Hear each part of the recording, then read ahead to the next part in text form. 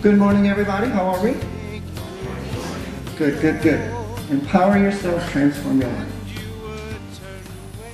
This is the divine principle. It's an overview of my work. It's who I am as a human being. It's who I am as a teacher, as an author, as a musician. I would invite that you go to my website and look at this every day when you start your daily morning intention. I promise you, I'm confident that if you adhere to this particular divine principle, it will create your day for you. And I find myself deviating from my feel-good space all the time, and I'll always revert back to this particular principle. Fear contracts, love expands.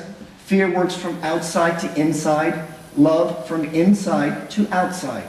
Fear is the taker. It draws everything into itself and gives nothing. Fear takes what it can, when it can, to feed a hunger that can never be satisfied. Fear creates judgment, which creates separation. All that love does is give. It nourishes itself, yet has infinite leftovers to offer everyone and everything. Love is never hungry. Love creates acceptance, which creates unity. Love is a fountain of wealth that is endless, eternal. Today my talk is spiritual liberation through passion and sincerity. Passion and sincerity. Everybody say that with me. Passion and sincerity. Spiritual liberation for me means to be free, to do what I want, who I want to do it with, and for however long. And I don't have to answer to anybody. But for me, it really means releasing my consciousness from my body and exploring myself in such a way that I can travel the universe to watch a star being born, visit with other beings, whether you believe in other worldly beings or whether you call them celestials. But spiritual liberation for me is truly becoming free, having the faculties, having the power, having the will to become free. I mean, that's what we're doing here today, right? And is that not the reason why everyone goes to church, to become spiritually liberated? And I've found that passion and sincerity has been my formula. There are 6 billion plus people on the planet. So there are basically 6 billion plus pathways to spirit. Though they may be Christians or Buddhists or Hindu, what will create your liberation quicker is your passion and your sincerity. That is the common denominator I've found through all religion. Though there are formal ways of doing things in your spiritual practice, and I support those. But could it possibly be as easy as just being passionate? For me, passion is the active. It's doing something with every fiber of your being. How did you say that today? Passion is not knowing whether you're working or playing. And sincerity is the passive. It's the humility. It's the inaction. It's fair to say the divine principle is made up of 3 parts. The first part is recognize, seeing God everywhere all the time. The second part is, once you begin to integrate that process, is plugging into the God system here. And the third part is having the tools that you need to manifest your life. And when I mean manifest, I don't mean building or going to work. I'm talking about truly becoming a master at willing your life with mere intention. Questions for life. Ever since I was a child, I had this insatiable curiosity.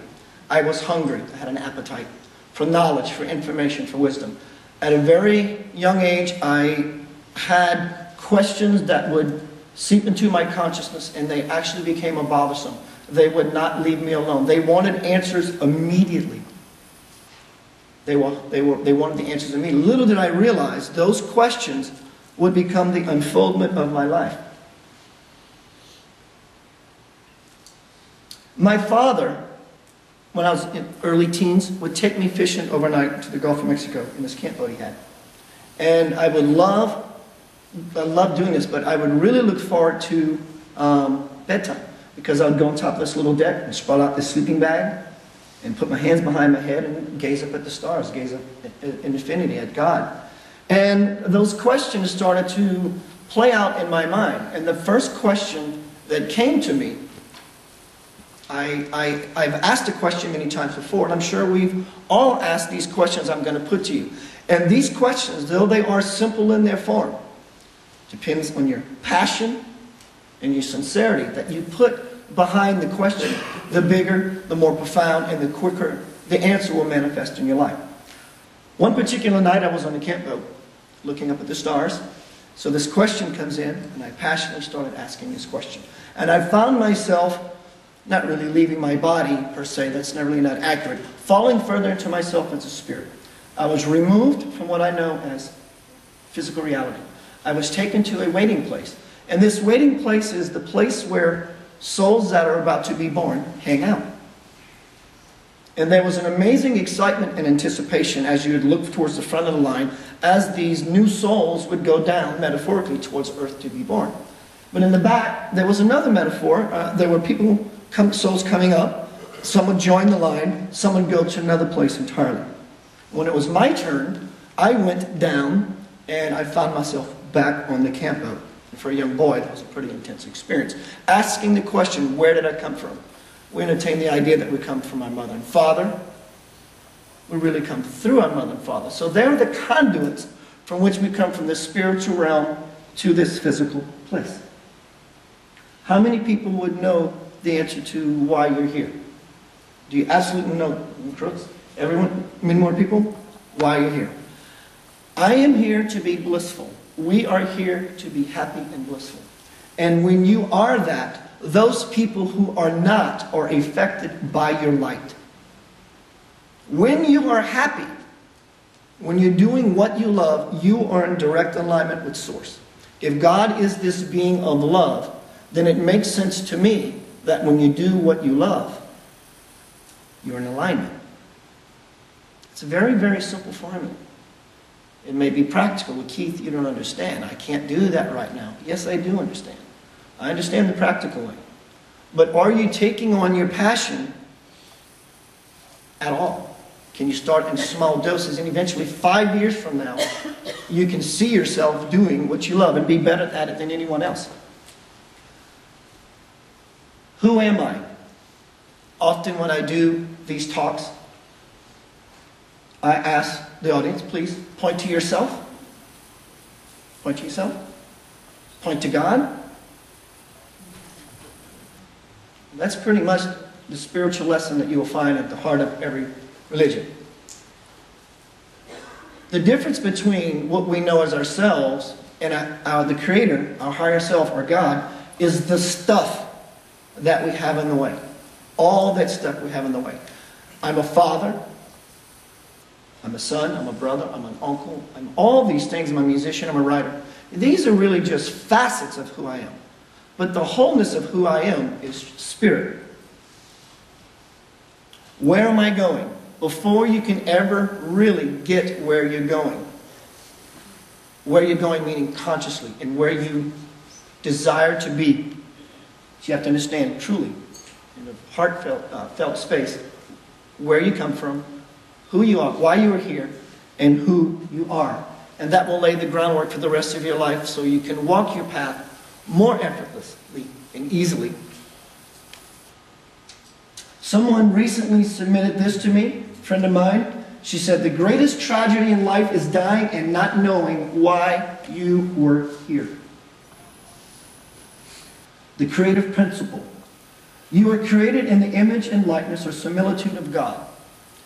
I used to think, being raised Catholic, I used to think that God created me to somewhat look like Him, believing that God was human only. But now I know that what this means is God created us in His image, His imagination, but yet His likeness. As we think, everything you think gives form to what is to be manifested in your life. Thought. It's the primary force in the universe. Everything began with thought. Your thoughts are either love-based or fear-based, going back to the opening divine principle. It's like, for myself, I have this mechanism that goes on inside, and I cannot shut it off if I try. I'm always monitoring my thoughts. It's almost second nature. I don't do it on purpose anymore. It took me a while to get to that place. But I'm always tightening and refining myself. But I don't judge my fear-based thoughts. I don't. I just quietly dismiss them and tell them, thank you, I no longer need you in my life. Because we don't want to create a new problem. And that new problem would be the guilt that would happen for feeling bad for having those fear-based thoughts. Then we start compounding the issue, and actually that problem is worse than the initial one you had. Thought is that which gives form. Thought defines. It's like the chair you sit on. Someone had a thought. So it's created. Thought would be likened to, if God was a stereo, your thoughts would be the frequency. And as you go through your stereo, you say, I choose that station there. You have made a choice, a definitive choice for what you want to happen. Your feeling would be likened to the volume on the radio station. What happens when you turn the volume up? The music gets louder. It's a metaphor for your life manifesting quicker, bigger. Feeling guarantees the manifestation of your thought.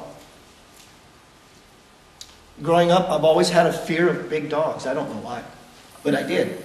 You walk into a room and there's a dog. First thing is a thought, dog. Second is the feeling, oh no. And he starts reacting to what I'm sticking out. So it's very important you become aware of your thoughts and feelings. Your feelings will also tell you when you're aligned with God. Remember, there is only a source of well-being in the universe. There's not a source of non-well-being. And you will know that you are aligned simply by how you feel. By how you feel. You can tell the thoughts that you have been thinking by how you feel. To become a master at creating, and I'm getting proficient at it.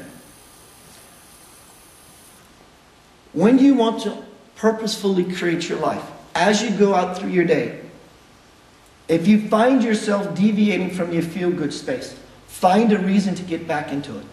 Pull out a picture of someone you love, listen to a song that moves you inside. Whatever the reason, get back into alignment. And then launch your thoughts for that you want to call to you. Those things in your life that you truly desire to see show up for yourself. Always get back into alignment by feeling good. Feeling is your barometer to real power. Action anchors your creative energy, brings your goal to you. You looking in the newspaper for a job, you may not find that job. But you taking the action it begins to solidify the more subtle energies from thought and feeling into a physical way.